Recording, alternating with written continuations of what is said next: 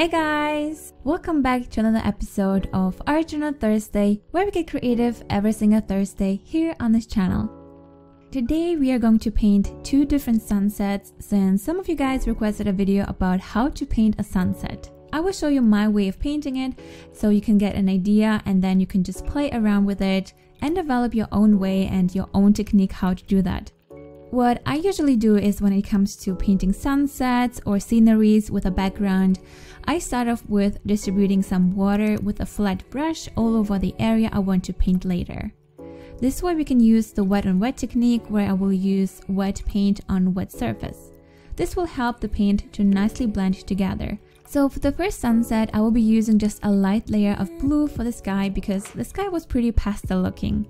Remember, when you apply watercolors, the paint will dry a lot lighter, so I would always try to go for a darker shade. But of course you can always layer watercolors, so you can just experiment. I'm using a picture I took myself when I was in Thailand, but you can of course Google any sunset you like and just use that as a reference. Here I'm just applying the paint from the top to the bottom and create this gradient effect from dark to light.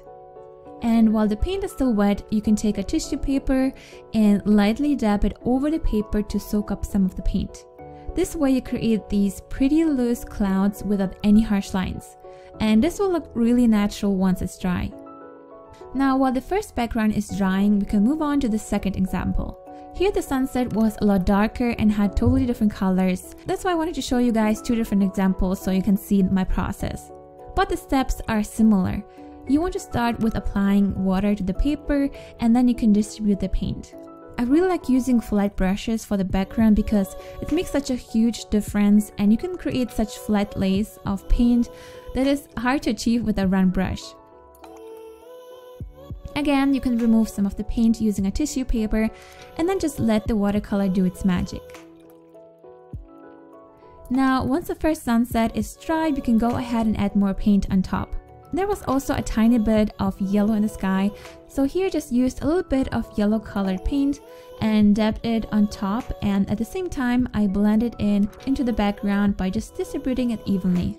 We just need a light wash of yellow. Now the second sunset was darker and more vibrant, so here I'm just using an orange color and just starting applying it just above the area where I will be painting the water later. And I also blend the color into the sky using a little bit of water and also distribute the paint into this gradient effect. And now comes the trick I showed you in one of my other watercolor videos. You can take a coin and wrap it into some tissue paper so the coin has a flat surface covered with the paper. And now you can just dab it onto the paper while the paint is still wet and then lift it up. This way you create this bright sun. And now we can also add some orange watercolor to the lower part of the sunset and distribute it evenly. Don't forget that the sky reflects in the water, so you want to apply some of the similar paints to the water as well. And you can also use a tissue paper to remove some of the paint, especially where the sun reflects on the water, because even if something looks really bright, there still might be a bit of color that is just super bright. That's why I usually paint over empty areas, even if you can barely see the color. And again, since watercolor dries lighter, it's normal to paint in layers until you're happy with the intensity and the shade of the paint. So here I just went ahead and used this dark purple colored paint and applied it starting from the top with these left to right movements while leaving out some of the background so it looks more like clouds. Now we can let it dry for a bit while we work on the first sunset again. Again, we can add more color to the paper. In my sunset, there was a tiny bit of pink, so I added it around the area above the water and just used some water to make the paint blend into each other since the first layer was not completely dry. And since the color of the sky reflects on the water, I also added a pink layer to the water part. With watercolors, you really need to be patient and let the paint dry, or otherwise everything will just run into each other, as you can see it here. You can still remove the paint with a tissue paper, so don't worry about that. If you don't want to waste time waiting, you can also use a hair dryer and carefully dry the paint this way. But make sure you do it really carefully or the air will push the water to areas you don't want it to be. And now we can go back and add more layers to the water. For the first sunset, you can see the pink was not really dark enough and you can barely see it, but that's okay, I kind of like it. Here I used some blue color paint and applied it starting from the area where I wanted the water to start, and then just created these water reflections using a flat brush again. Here the water was darker in the background, so I just used more paint on the horizon and then used more water to create the lighter water reflections in the front. As I said, watercolors are all about being patient and working in layers. Even if you find that something looks off or is too bright or too dark, you can always paint over it or just lift up some of the paint and just intensify the color and make it more saturated if you want. You can really play around with it. If you are afraid of wasting watercolor supplies because they can be pricey, you can just use cheaper paper and cheaper paint. Because it's more important you start playing around with it and just get in touch with it and get familiar. And once you get more confident and familiar with the medium, you can go and try out some other and more expensive paper or paint.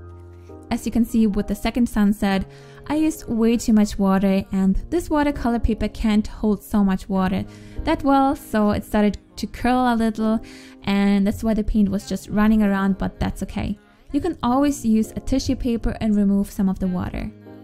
I feel like it's really difficult to explain how to paint a sunset or just sceneries in general. I feel like it's a lot easier for you guys to just see the process and how I apply the paint and what I do, instead of me explaining weird stuff in words. The question I got was about how to blend the colors when it comes to painting a sunset. And there are different methods and it depends on your personal style.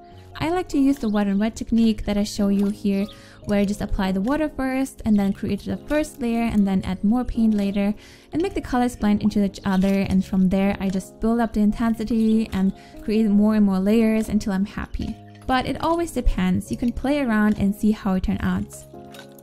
You don't have to paint a whole big painting to find it out. You can just create a small square on the paper or a few squares on your paper, and that's enough. And just play around. And once you're happy with the overall sunset, you can start adding the darker parts like stones, boats, or something else. Here I added a few stones in the water and also a person that sits in the front of the sunset. And you can also use some of the darker paint and add it to the water as small dark waves. This makes the painting a lot more realistic. And when the paint has dried, you can still go over the painting and see if you want to add more paint somewhere or change something else. It's up to you.